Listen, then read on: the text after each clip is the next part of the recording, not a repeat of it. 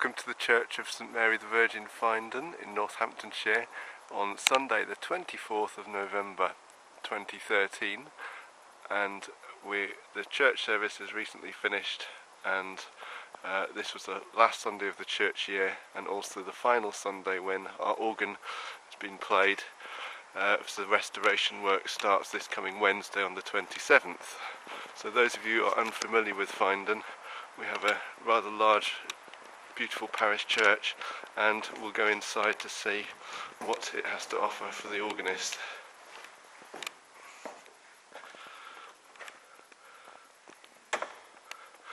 So visitors to the church walk in, and if they fail to turn left, they won't see the organ, but instead will see the parish church in all its glory. And then when the organist starts playing, they will probably turn round and notice that we have a rather nice organ that dates from around 1707, lived in St George's Chapel, Windsor, until 1717, when it was moved here, and the coat of Queen Arms is on the front pipe. So from Wednesday onwards, for the next couple of weeks, this will be in scaffolding, and the artwork on the front pipes, which is original early 18th century, will be restored, and we'll go and have a look upstairs, and the pipe work cleaned and restoration work done to improve the action. So going through the kitchen, the organist climbs up through the belfry. Fortunately there's nobody here now, so we're not interfering with anybody, but the bell ringer's always here first thing in the morning. A fine set of bells, 8 bells, and then we slide through behind the pedal pipes into the organ and into the organ console. And this is the best view of the church from the organ loft, and the organ console here, for the first time since I've been here, the entire organ loft is clear of everything, ready for the work to start. So here we go. We have 3 manuals and pedals, all of which will be restored soon. And the final piece I played at the end of the service today, the last piece heard on this organ, is the Festival Fanfare by Malcolm Archer. I'll just see if I can balance this and we'll play a little bit of it, so you hear how it goes. Apologies if this doesn't work. This is the last time the organ will be played for about 4 to 6 months. So the phrase "pull out all the stops" applies.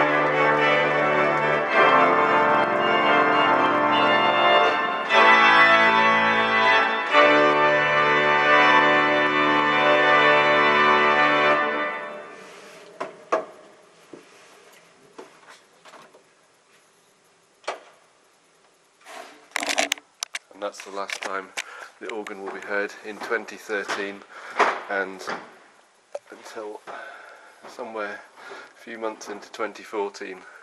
So we'll close up shop, and on Wednesday the organ builders will appear and start taking out pipes and so forth.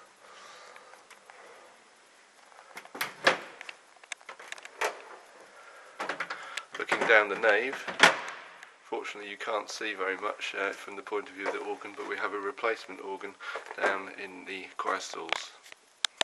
So I've spent the morning sorting out wires and things like that to connect the organ, our Viscount organ, to speakers.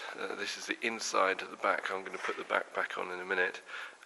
So we've connected up to speakers, and this is the organ that we'll be playing for the next few months, which I'm very pleased with, a Viscount Envoy organ, which should just about do the trick.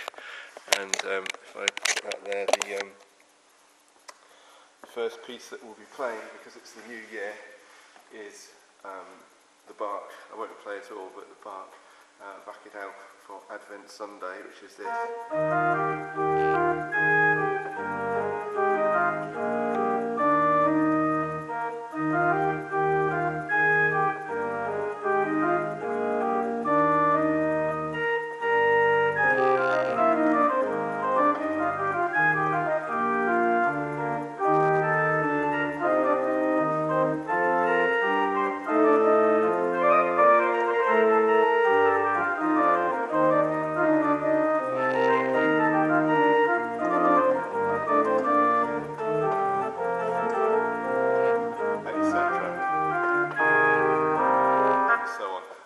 And that will be the first piece we play next Sunday, which will be the start of our new church year and the new organ.